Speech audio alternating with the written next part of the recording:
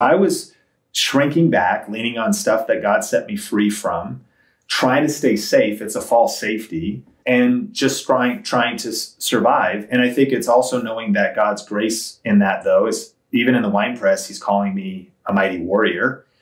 And what kind of kicked me out of that season, this was inspired by a question you asked of like resilience or whatever, was I think I lost my vision. And part of that was a vision bigger. As soon as Sonia got pregnant, through 2 prophetic words on 2 consecutive days at an event.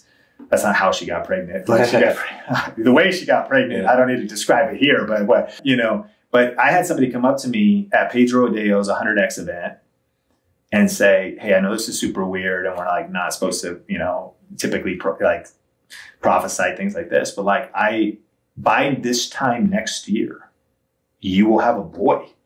Wow. And I was like, wow, it's, you're going to have to talk to my wife, but like, cool. I believe it. I receive it. The second day, someone goes, out of a dream and I saw you and your wife with a boy, which is very specific and with a timeline on it.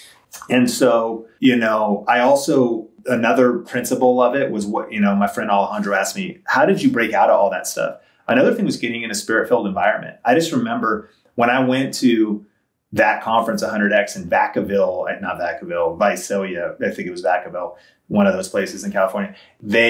I got into an environment with guys who didn't know me, prophetic people. And of course, I'm also kind of just being hard on myself because I'm just like, I'm trying to love Jesus. I love Jesus. Yeah. We're trying to Sonia and I, we're in church.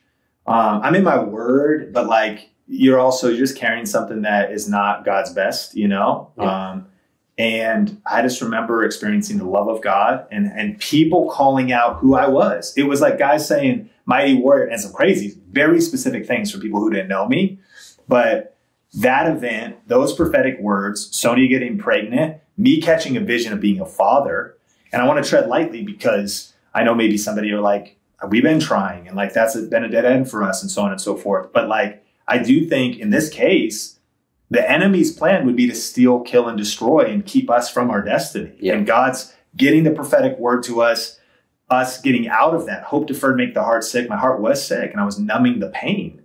And I started to catch a vision. Then it was like, who do I want to be as a father? And then it was like, I think to answer your question with the long story, it was like, where did that resilience grow? I think that I was ultimately being selfish. Where survival became selfish for me. And as I began to capture a vision for who do I want to be for my son? Who does my team need to be? Who do I need to be for Think Media? Who do I need to be for the people we're called to serve? Beyond, our business is kind of at a cool place and I can kind of just, numb the pain and just to try to disconnect. And so, yeah, man, I share that just because guys could be at any kind of, situation in their life, but God is good. And I had an awesome guy, Keith Ferrante, he's kind of a prophet. As I was sharing all that with him and kind of being hard on myself, I was like, yeah, this stuff it's not good. It's not a good way of dealing with stress. Who do I think I am? Method man? What am I smoking blunts, sipping? What is happening here? But he was like, I think, bro, you really need to understand how much God was with you in that season and how much he understood just the pain you were going through and just that you clearly didn't know how to process your pain properly. And I think one of our missions now is we want to help people have success without losing their soul. We're helping people on YouTube, helping them with video marketing, but we see so many people burning out in the creator economy and content creators and these front-facing entrepreneurs.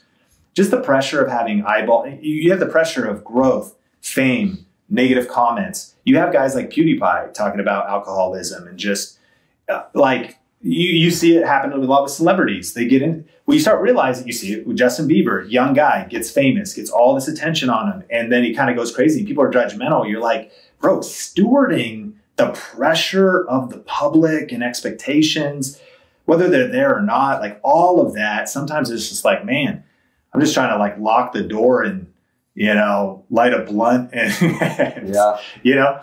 And so obviously though, growing past that, as I caught a vision for family, my son, our team, I also just realized how important it is to aggressively work on my character. I need to work harder on myself than I do on my job. I need to work harder on myself than I do on my business. And I need to take my character more serious than I do clout. Like, character is so important.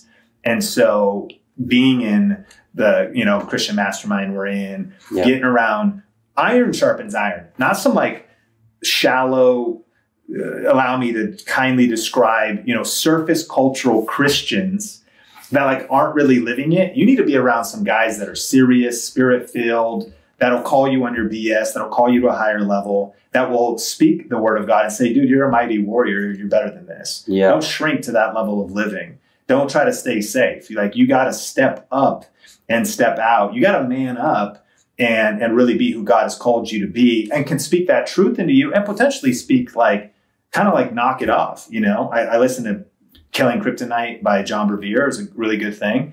I was also, when there's compromise in the Christian's life, are you still saved? Probably. Are you still, if you still love Jesus, you're still living it out, but you unplug from the power. Yeah. Sin and compromise is the kryptonite. And when Superman's around kryptonite, he doesn't have the power anymore. And so, yeah, I mean, it's been a journey. And so focusing on, I want my character. So a lot of times your charisma can take you further than your, character can keep you.